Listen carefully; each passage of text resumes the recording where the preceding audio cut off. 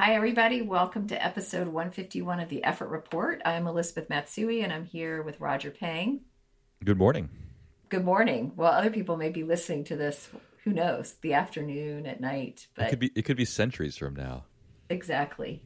Except for just like vinyl. I guess vinyls come back. There'll have to be some, right? There'll be some retro technology in order to listen to. It'd be like on wax cylinders or something. Exactly. Yeah, I saw a statistic somewhere that I think vinyl is the only like medium that's actually increasing in sales. Wow. The only like kind of like I guess medium for music relative to like CDs or I guess relative to CDs really. Well, do you think it's just that we need another like 10 years and then CDs will come back? You know what, like there's the calendar time piece has to happen, right? Like the reason vinyl's growing is because everything from the 60s and 70s is all that. I predict CDs are never coming back. Okay. Can I tell you why? Why? Have you listened to a CD recently?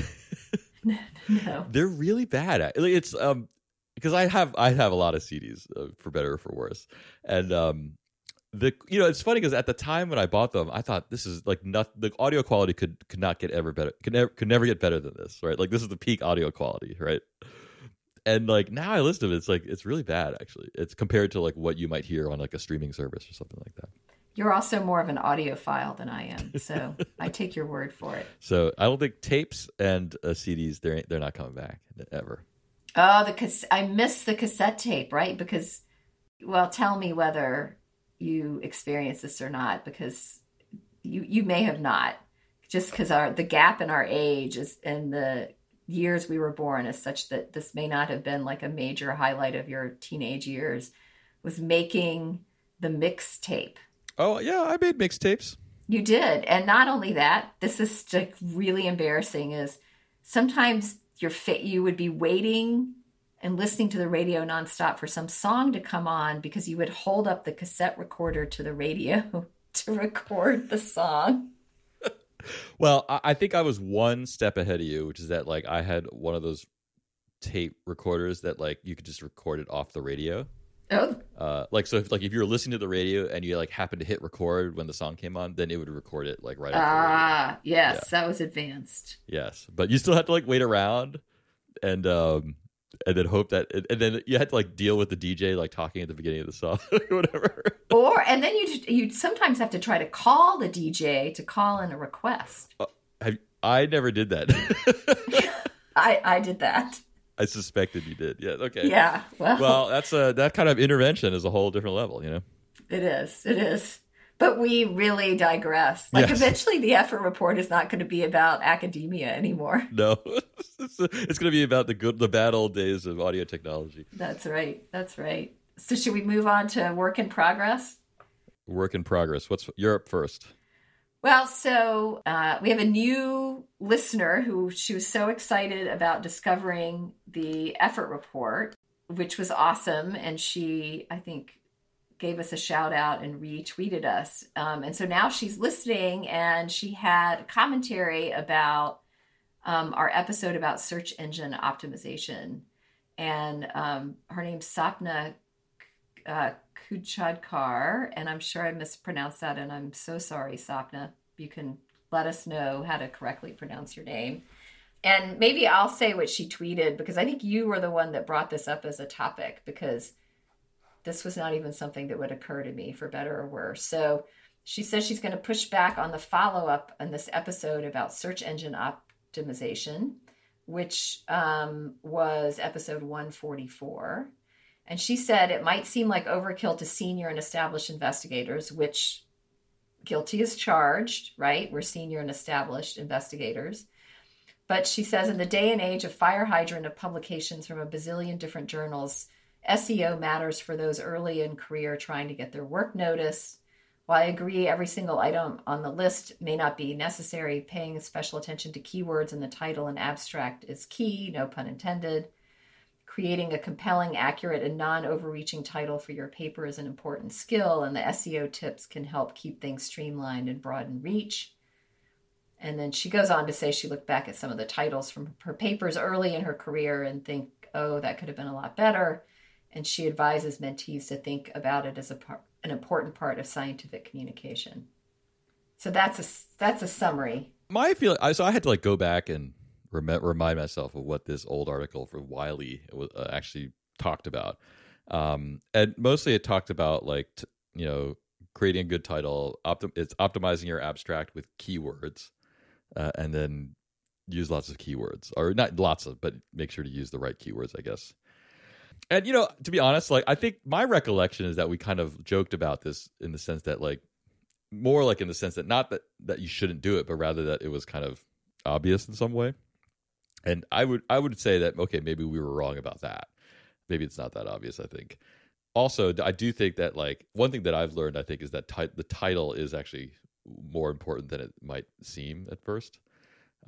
Just because of the number of articles that like are flying by people at any given time, right? So I think I would agree with that. My general feeling about this article, though, was not about the specific recommendations, but rather just the idea that like we now rely on search engines for discovery, and I think the issue is that if you're banking on optimizing your paper for search engines as like the road to like a successful career, you're in trouble. I think it's what it comes down to, because it's a little bit like if you're starting a business and like you're only going to depend on your Google search engine score to like run your business. It's not going to be a successful business. It's just not. First of all, Google controls everything, right? They can change anything on a whim, and you're powerless to do anything about it, right? So there has to be other strategies and I think we talk about them a little bit here, and so placing much energy at all on like optimizing your paper for Google or any other search engine is like, in a world of infinite time, sure, go for it. But I just like, it's not something that you should ever depend on. What you're saying, reading between the lines or being explicit, is you have to have a product and a financial sustainability plan. Yeah, right. Yeah, yeah. Those are like, if you don't have those, then search engine optimization is not going to cut it. Well, you have to have a plan that doesn't rely on search. You know what I mean? Like, yeah, right. It's like, and I think that's one lesson that I've learned from like following various businesses on the internet. It's like the ones that really depend on optimizing for search engines, like they make it for a while, but then something changes and then they crash. So you have to have a compelling product that stands on its own. In essence, I mean, obviously people need to learn about the product, but there are other pathways by which people learn about a product. Well, yeah, I mean, to borrow the phrase from to continue this business analogy, like you need a solid go-to-market strategy, and it can't just depend on search engines. And so you need to find a way to get get your work in front of people who are going to be either important to you or useful to you or whatever it is. And so. I just don't think that search engines really kind of play a big role in that. Maybe I'm wrong. I guess I'd be glad to hear if I'm wrong.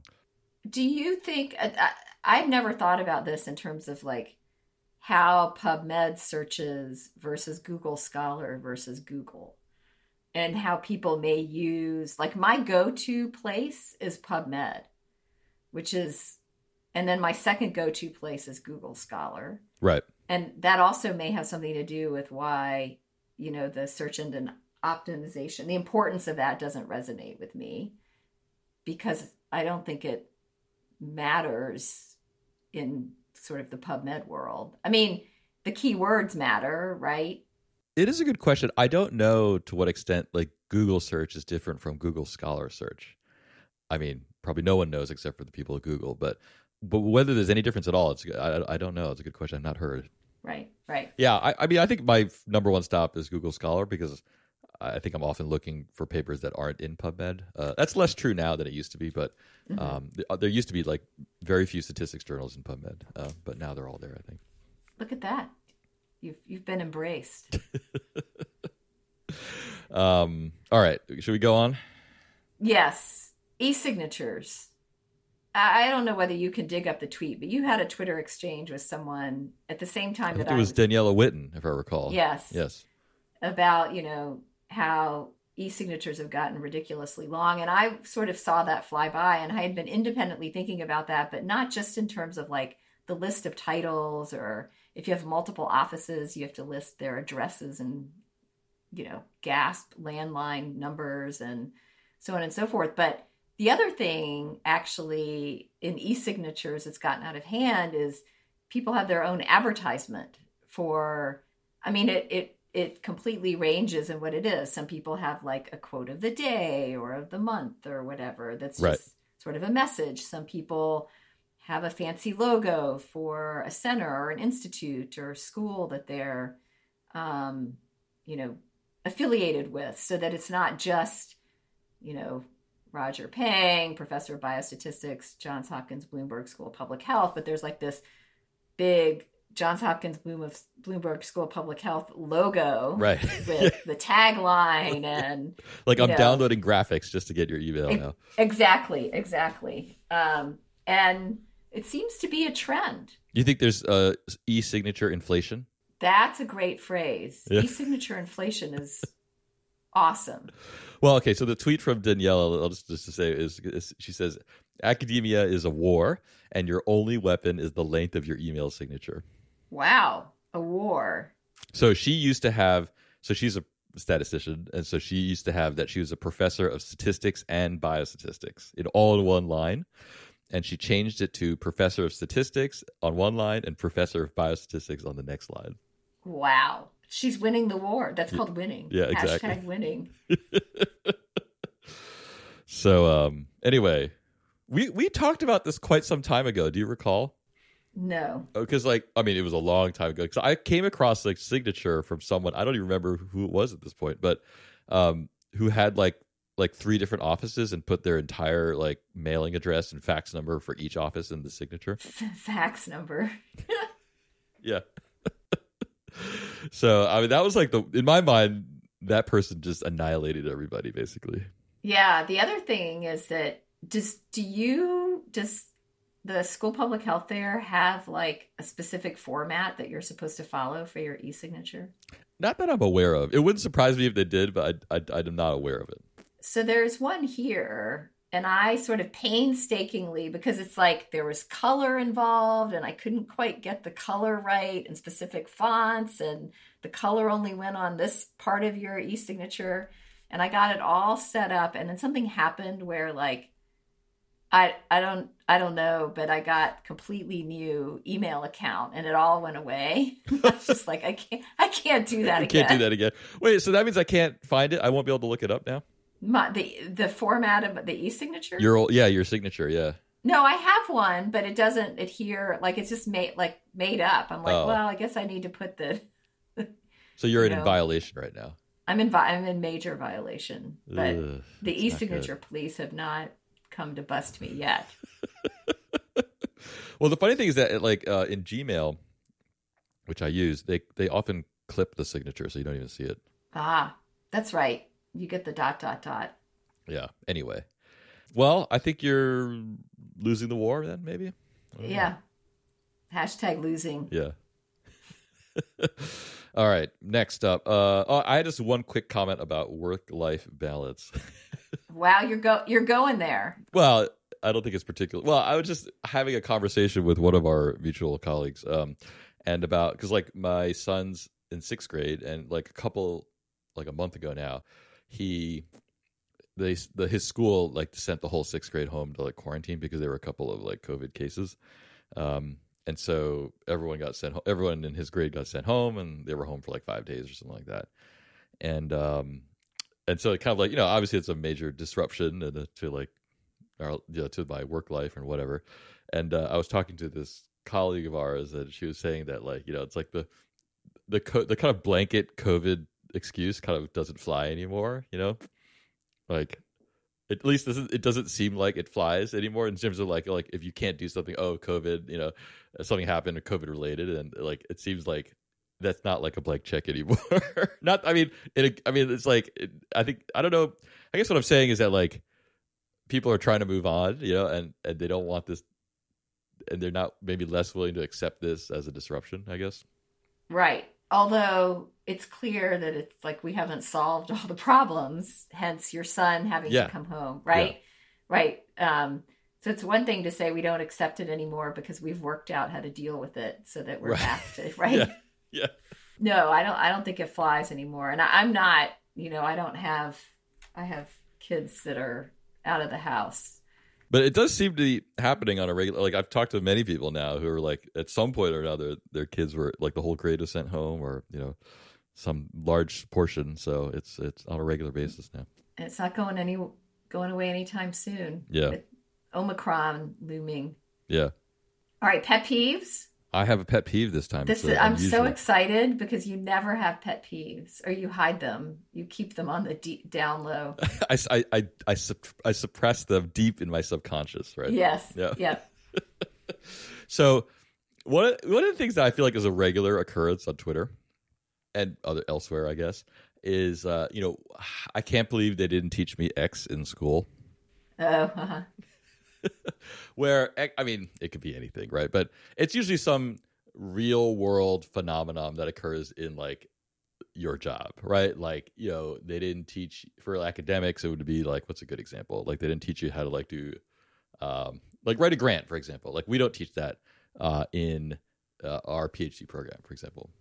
How to hire people. They didn't teach you how to manage people who work for you, right?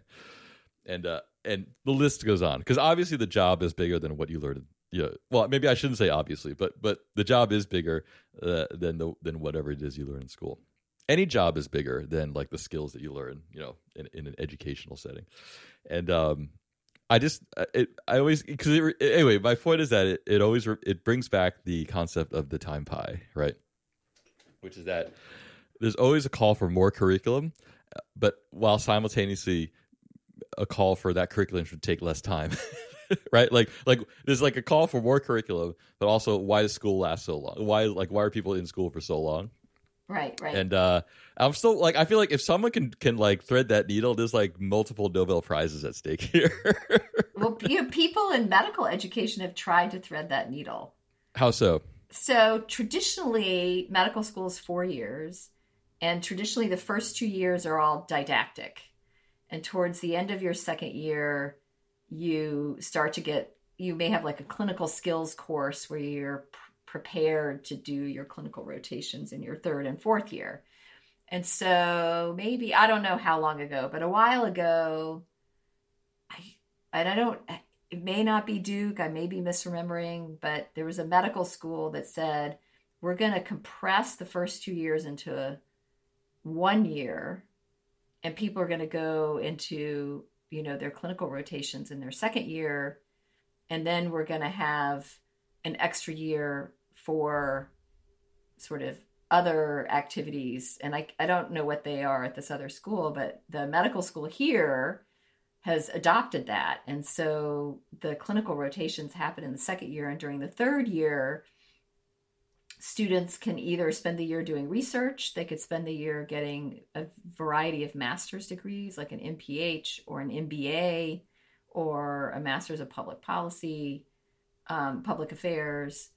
And then they go back and do, they have some little bit of clinic longitudinally during their third year. And then they do go back into the clinical world their fourth year full time. And I actually don't know enough about it to say whether, quote unquote, it's a success or not. And I'm sure you could find people on, either side of the issue who say that, that you've sacrificed sort of this critical learning in the first 2 years about underlying pathophysiology and making connections between, having more breadth of knowledge so that you can make connections between what you see in a human being and, what you've learned about pathophysiology. And then other people have probably said, well, you didn't need to understand the Krebs cycle, which is a classic thing that people talk about, in order to take care of this kind of patient. And this gives people an opportunity to broaden what they know in a different direction. But the point is, people have tried it, but they've clearly had to sacrifice. And it's just an argument about like whether what got sacrificed was worth the sacrifice for whatever, it got replaced with. Well, well, that's the thing. Like, it only works if you do sacrifice, right? So, I mean, it only has a chance of working, let's just say, if you sacrifice. Because I think if you don't, then you're just compressing a ton of material into a shorter amount of time. And that is just a recipe for stressing everyone out, like, in a big way. And I feel like I've been in debates over curriculum since the day I got here, basically, which I think in the grand scheme of things is a good indicator, right? It's an indicator that, like, the field is active, in some sense, right?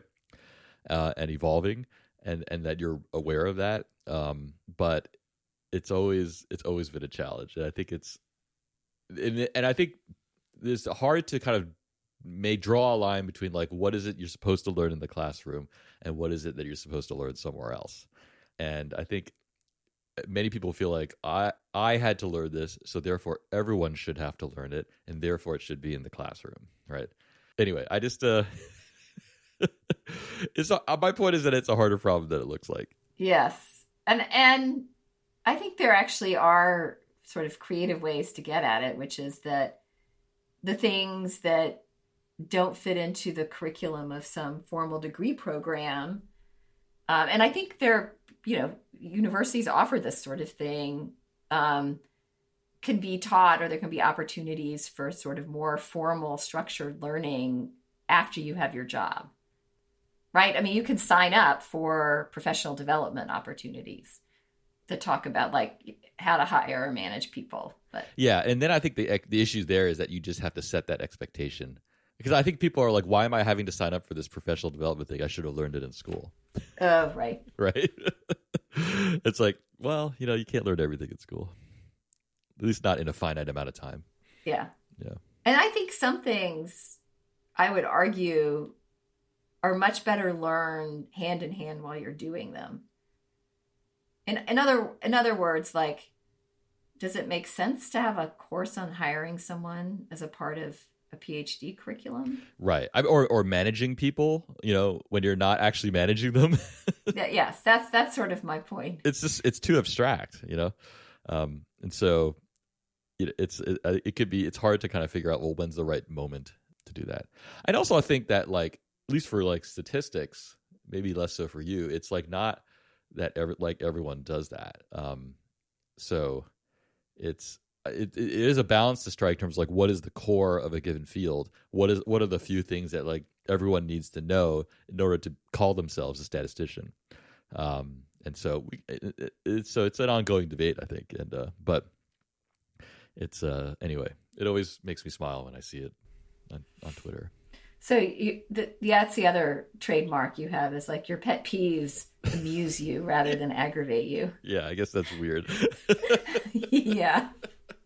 It's really, really in your subconscious. Like, you are really good at suppressing these sorts of negative feelings. Yeah, it's like 7 levels down. Yeah. All right, Rogers Leadership Academy. Yes. I have the first one, which is avoid face-to-face meetings at all costs. So, yes. Okay. Basically, you kind of don't want to have to face people, right? And maybe face-to-face social gatherings, yes. Okay. Face-to-face meetings, no. You want to avoid those because, inevitably there's some contentious issue and you can be put on the spot, where as if you control sort of the communication, like by email, where it's asynchronous, or you have someone else sort of do the communicating, then you can avoid kind of being cornered in a kind of more public way, uncomfortable way. That's excellent advice, actually. Yeah. Yeah. Yeah. Is that it? That's it. All right. I've actually got one this time, which is it's unusual to be speaking in my own academy, I think. That's right. But I came across, so this one is collect, or I should say, compile, or I should say ask for feedback from the group or whatever number of people you're asking for them, and then offer to compile and interpret it to your own benefit. You see this all the time. I guess I do, but it's like it never occurred to me until recently. The idea would be like, ask for feedback. Everyone complains about something, and maybe there are a few good things, and then you say, okay, well, I've taken everybody's feedback, and here's a document summarizing what people said, and then it's like you have enormous freedom to just write whatever you want here. So it's like these people thought this was great, and there were a couple of complaints about this other thing here. I've seen this in spades, right? Institutions do this. Yes. Where they'll send out a climate survey and then you get the report and you're like, there's nothing but fluff here. Right. Like, what's the point of sending out a survey unless like you want to hear the criticism and sort of pause and thoughtfully evaluate it and figure out whether, what you should be doing differently. And the reports are always these. I mean, they're electronic, but they're very slick. There tend to be like pie charts, right? And they may slip in some sort of negative stuff there, but it's stuff that's like barely negative and, it's cloaked in something like, oh, yes, there's more stress because of COVID. Like externalizing the fault, the blame. Well, that's the lesson from the last episode. Yes. Exactly. Yes. And you just gotta, I mean, this is one where when I get these, I just laugh because I'm like, there's nothing useful here. I mean, maybe there was behind the scenes, but it probably was not put to good use. And it's certainly, there's like this kind of patina of transparency, which is exactly that, just the patina of transparency. Yeah.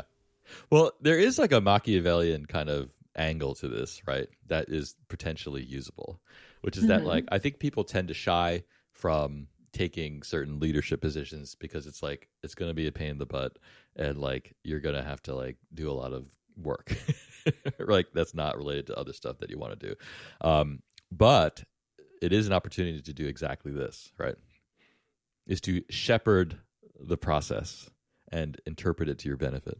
Yes. Well, I think there's a nuance maybe you may be getting at, which is that if you like I think what you're saying is that if you have some specific agenda. Yes. Let's say you want more funds to go towards supporting teaching as an activity, and you get into that position, you can stack the deck of that survey so that teaching is highlighted as a place that really needs a lot of investment. Well, even if you don't stack the deck, if you're the person responsible for like interpreting the results and writing the report or whatever, right? Because that's the other thing. Usually nobody's jumping up to write the report, right? Mm-hmm. Like nobody wants to do that. Let's say you're on a committee or something like that, right? Like nobody wants to be responsible for like for writing the final report, and so you're not going to have a lot of competition, to do this job, and so now you can just write whatever you want, right? And then you go and you say, look, there's this big gap in education that needs addressing. Yeah, these are the power moves of academia. Yeah, that's brilliant. Yeah. Let me know next time you put that into motion. I have never, to my knowledge, availed myself of this kind of tactic. Yeah. Because it also seems like a lot of work. Yeah. I'm exhausted just thinking about it.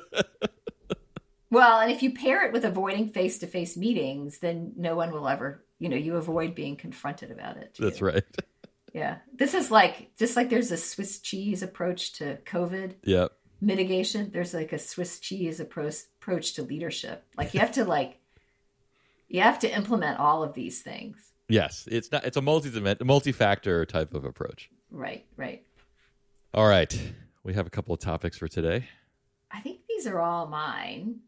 So what I'd like to start out with is a grant writing one. I myself have personally experienced this recently, and I've also observed others experience this, which is that the methods part of grants are really hard.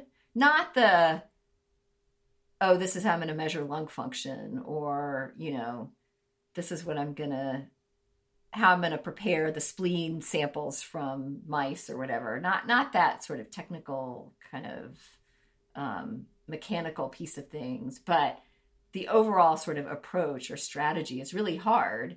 And in fact, you and I were just having a conversation before we started recording about like, well, this is the research question. What is the design, and does that map back to an equation or an analysis plan?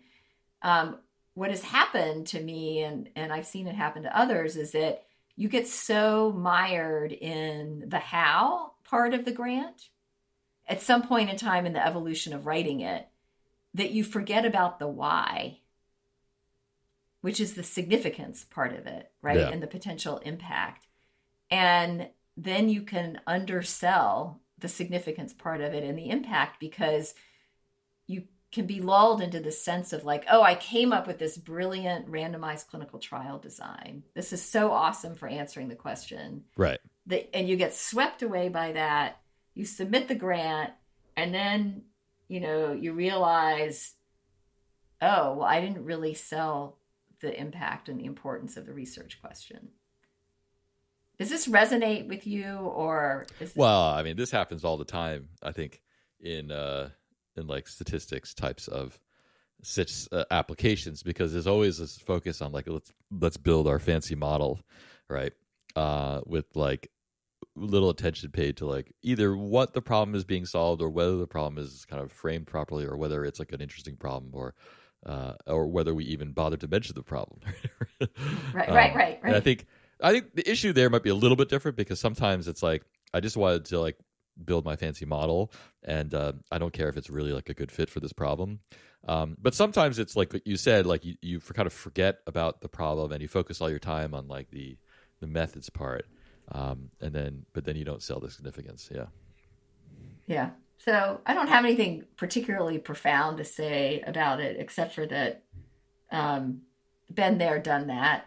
I find myself many times in kind of mock study sections, or, giving people feedback, asking about the why, because they've been in the same place I have, which is sort of hand wringing about like, well, oh my gosh, it turns out I need 1,000 patients with asthma or whatever, I need to figure out a recruitment plan or go get letters from people. And then you forget about sort of the why piece of things. And so I find myself, this is a bit over the top, but I think if you can imagine when you're writing your grant, it's being reviewed alongside a whole cast of other grant characters.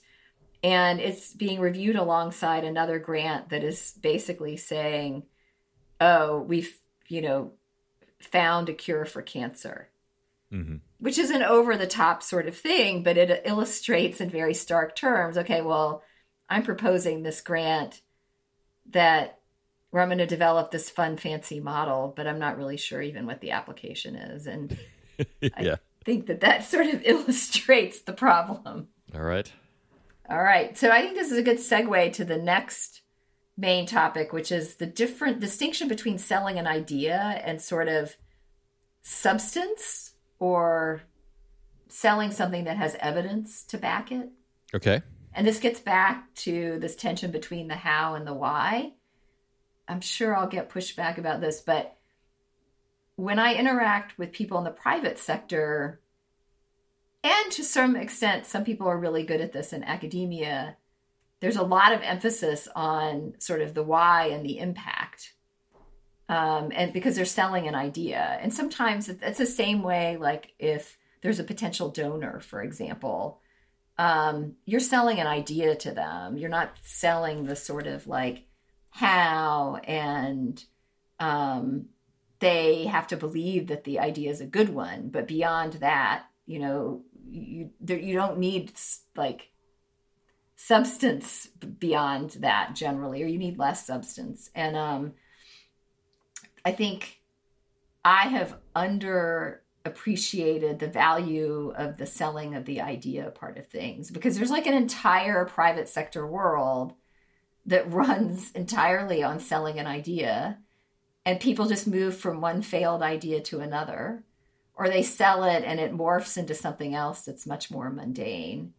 And I know, I've like had to present before to like a family foundation for a grant idea, and just in retrospect, right, I was so focused on demonstrating feasibility and that I really had the exact kind of expertise to do this and that the preliminary data was really strong.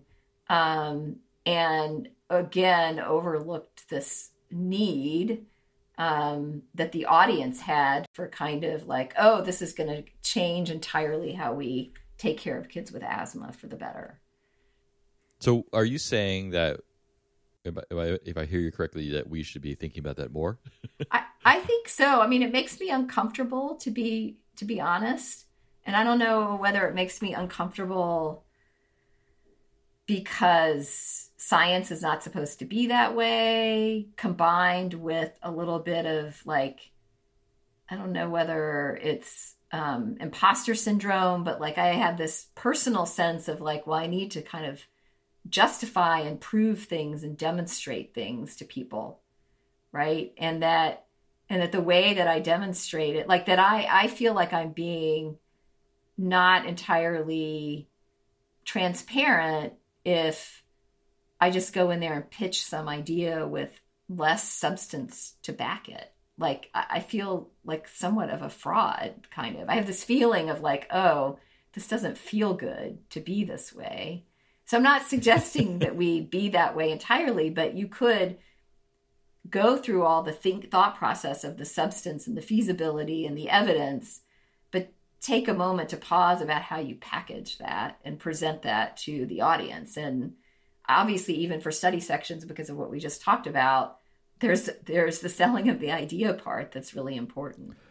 Yeah, and I guess there's a question of like, should everyone be doing this? And part of me feels like I want to be able to say like, if it makes you uncomfortable, then don't do it. But but then you have to kind of accept the fact that you're going to be in a certain kind of role in academia, I suppose, right? I mean, I think there are people who don't do this at all, and they seem to have decent careers, I suppose. Do you think this has become more and more important or playing a bigger role in academia than over time? I don't know. Maybe. I don't know. It's hard for me to say. I do think, though, that it's hard for people. I think, like, I feel like the way I see it is like in the commercial world, there's kind of this distinction between a technology and a product. And many people work on a technology, but they can't sell it because nobody wants the technology. They want a product, right? Like nobody wants to buy Wi-Fi. They want to buy a phone, right? It's easy to kind of get caught up in like, this is a great technology. It's going to solve so many problems, right? But if you don't, actually have something if you don't produce something that actually solves a person's like need or like kind of satisfies a person's needs, then like it doesn't matter how good the technology is, right? And I think like, for example, in statistics, we often build like what we think are better models or better designs, things like that. But when it comes to solving the actual, so that's good for like, doing a study or analyzing the data. But if you go one level up and say, well, what's going to take to solve this problem? Like often what's hard to admit is that like your statistical model isn't really going to be a big factor like in solving like, I don't know, improving the morbidity of people with some disease, right? It may be a big factor in a component of the evidence, right? And I think so that's good, but it can be hard to admit that like, well, there's many factors that's going to play into like improving people with a certain disease. I think there are two levels of this selling the idea. There's one level, which is the substance is all there, and it's just important to pause and think about packaging and selling the idea. And then there's another level, which is that you've overhyped beyond what the substance supports.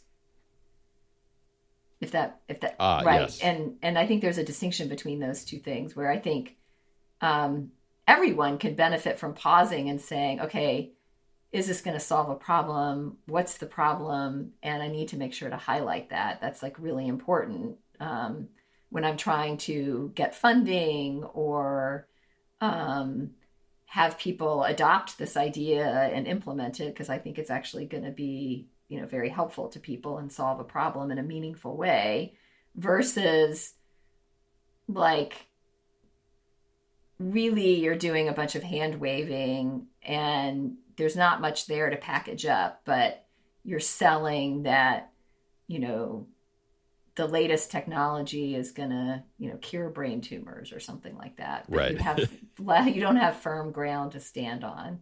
Just to be clear, we're saying you shouldn't do that, right? Yes. Yeah, okay. Well, I don't know. I mean, should we? Well, I do think that if I'm kidding. well, in terms of you mentioned the trends over time, I do think that if there's kind of less money to go around, then this will increase, right?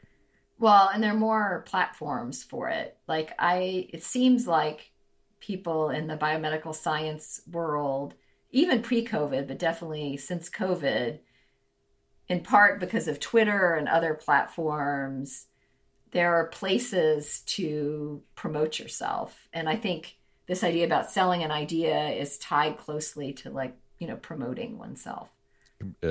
Promoting your brand. Yeah. How's your brand doing these days? Oh my gosh, I saw something on Twitter where you're supposed to quote tweet your, I guess, background picture to highlight your brand.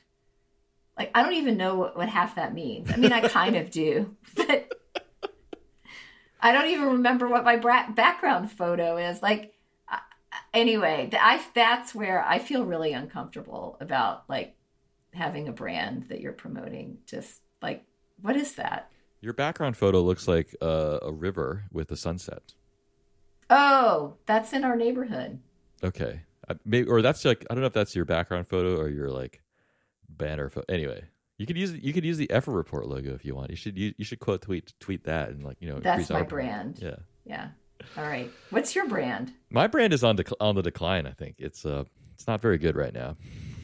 I don't even, like, what does that mean? My influencer status is just like at rock bottom. I think I have no influence. Are all the Russian bots no longer following you? No, I think those are the only ones I have left. What are you talking about? The only one.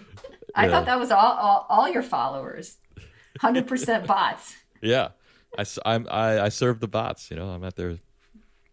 Yeah. Yeah. So it's, I don't know what to say.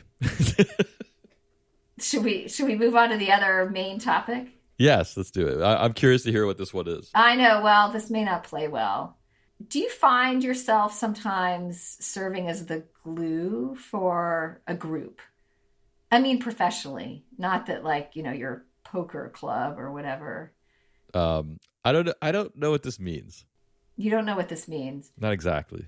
So when there's, like, one person who, like, if that person were to stop initiating activities or meetings or whatever, the group would just fall, you know, would maybe not immediately fall apart, but that you're the one person that's sort of at the hub that is keeping everyone glued together. Yeah. Okay. Yeah. I see what you mean. I don't think I am this person ever. I don't think you are either. So no, I think I might subconsciously avoid being that person. So I think I'm this person a lot. Yes. So I was just kind of thinking about, and I don't know whether it sounds like you've chosen not to be the glue deliberately. Like the person who's kind of like holding everything together with their bare hands. Well, no, that you've chosen not to be that person. Yes. Yeah, exactly. Yeah. Yes. And you've been deliberate about that. Yes. So you're available if people come knocking on your door, but the emotional and mental energy to try to, like, organize people or get them together or to have a conversation with a group of people, that's not you. Right. I'll comment on that in a second. Okay. Well, you can go ahead and comment on that. No, I mean, I think it's just, I think I have made that choice and it has pluses and minuses like everything else, right? It's like a trade-off when it comes down to. I think one of the things that, I guess maybe one question for you is, like, what's the difference between, like, this person, the glue, and then, like, a leader? Oh, yeah. I found myself asking myself that question too. And I would prefer to be the glue and not the leader. But it could be that the glue is sort of a leader in disguise. Yeah, well, sometimes the glue is like the lieutenant leader, you know? Yeah. Which can be good or bad, it depends. But Yeah. I think my issue is that, like, I think if you avoid this kind of thing, then I think it limits the kind of the scale of things that you can do, you know. And you have to be okay with that, right? Right. Whereas any activity or any kind of project that goes beyond a certain scale, like, has to kind of bring together a lot of people and kind of keep them running or going, or so to speak. And you know, and so you have to be able to do that. And so is it helpful to make sure that you're aligned with some glue people if you're not a glue person? I guess so. Yeah. Like, well, but then what's the difference? Like, if you're managing the glue people. Well, no, I'm not. You're not managing them, but you're like, there. Yeah. That you're sort of like, okay, there's this sort of larger platform that I could be a part of, but I don't have to put the energy in to sort of, like, I'm part of the team because this person who's a glue person. Okay, like, this episode's just completely fallen apart. It's just like one half-baked idea after another. Yes.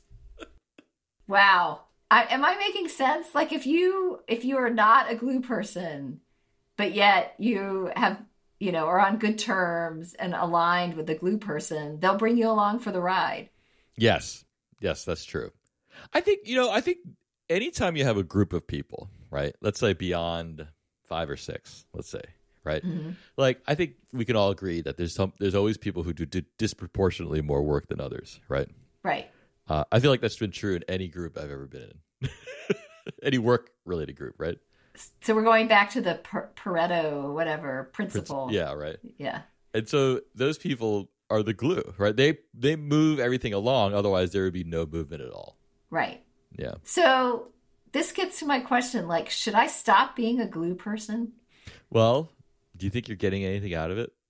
I haven't really kind of sat down in that way to kind of, like, take an accounting of what I think it probably depends on each different activity that I'm the glue person for. It may be hard to quantify or even characterize.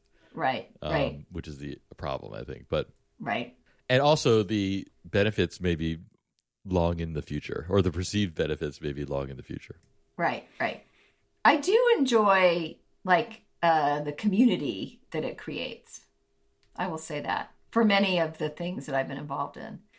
Well, I could present to you the counterfactual, scenario, right? Okay, which is ahead. me, right?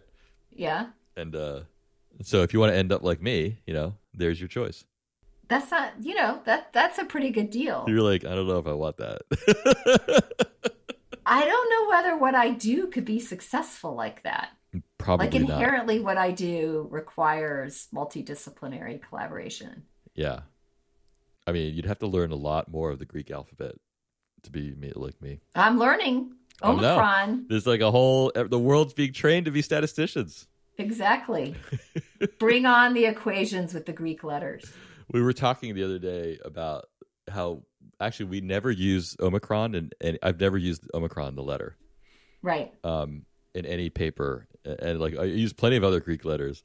And someone made a comment that's like, if you're reading a paper that uses Omicron, like, that's not a paper you want to read. And just to be clear about what that means is that, like, if you're using Omicron, it's because you've, like, used up all the other Greek letters. And, like, now you're just, like, scrambling for, like, whatever Greek letters happen to be remaining. So that just means that there's a lot of mathematical notation in that paper. So run for your life. Yes. So, but I'll tell you now, I think there's going to be like a renaissance in Omicron used in mathematical papers now. There might be. And what I learned via Twitter, which should have been obvious, but, like, it's O micron and then O mega, like little O and big O. Oh, okay. Wait. Yeah, but omega is not an O. I don't know. Maybe Twitter was not a good source. I don't know anything about the Greek alphabet. Yeah. So I think the take-home message is I have to continue to be the glue. Well, you don't have to do anything, right? Well, that's true. But being a glue is an important part of the work that I do. Okay. But I don't have to be the glue in all circumstances. Yes. You can hang back a little if you want. Yeah, right. No one's going to judge you. Do you know what got me thinking about this? What? So we have our like facilitated peer mentoring group, which is the formal term for us just getting together once a month to chat about stuff. Yes. And there are just four of us. And I think I was the one who initiated the group way back when. Were you? Yes. Okay. I barely remember. Okay. But I continue to be, and it's got to, I don't know if it's been a decade, but it's got to be close to a decade, if not. I am the one who coordinates the scheduling of it. That is true. Yes. And that's a glue thing to do. Well, okay, but in this kind of situation, right? I think it makes the most logical sense for the person who has like the most restricted schedule to drive the scheduling. Okay. Fair enough, but it was like that before, though. And so then I went through a thought exercise of like, there are three other members of the group besides me. So You're one of them. And then there are two others. And I wondered if this task of scheduling was left up to any of the others in the group, what would happen? Ah, yes. We would abandon it, basically. I think it might happen that way. But people value the group, which is just fascinating to me. Yes. I think we've delegated our, leadership to you. Ah, okay. It was an act of delegation. Oh, that's what I concluded. It is true. No, you're totally right. And I think maybe there's some like research on like group dynamics that that we should look into in terms of like how the groups like self-organize and like leadership emerges and glue emerges, perhaps. Mm-hmm. We should look into that. It might explain a lot. Yeah. All right. Anything else? That's enough. We've like, for those people still hanging in there. It's been a brutal episode. Absolutely brutal. Yeah. Weekly grind. Yes. Hold on a second. I'll just gotta punch in the. Yeah, I'm carefully keeping track of the time codes here. That's how busy. Look at you being the glue. Yeah, that's right. The glue of this podcast. I have to say, I believe I'm not of this podcast, but of my other podcast. Oh, you're the glue of your other podcast? Yes. I think there's some glue role you have for this one too. A little bit, but and you know why? You've been forced to do it because there's a skill and sort of work that needs to be done that I don't know how to do. True, but I would argue. Wow, now that we're extending this topic, this is something that I want to do, right? So I'm happy to glue it together. Good. Well, thank you then. But what I've done is I've like radically prioritized what are the things that I want to do, and so therefore I'm not often the glue of certain activities. Right. That's my hypothesis. All right, now back to the weekly grind. Yes. So you know what I did this week, which I haven't done in a while, actually, is grading. Wow. Yeah, I usually the TA's grade, but you didn't stick those bubble things in through the Scantron. No, that's not how we do it these days. Really? I was grading data analyses, so these were like reports. Did you get it all done? It's all done. Yeah, at least for now. There's always something next, Right. I had an interview with a reporter for the Daily Texan, and the Daily Texan is the UT Austin newspaper. Ah, okay. I feel like this is not the first time you've done this. It's not. Have I said it for the weekly grind before? I feel it sounds familiar. Oh no. Well, that's fine. If you're doing it all the time, then Maybe. Well, so it's fascinating because I'm sure there's an undergrad newspaper at Hopkins. I'm sure there is, but yes, I'm like embarrassed to say that I don't know the name of it. Right, but the Daily Texan folks, they email the comms team at the medical school, and they're like, we want to talk to Dr. So and so, and it's anyway. I've just been impressed with like the degree of engagement, and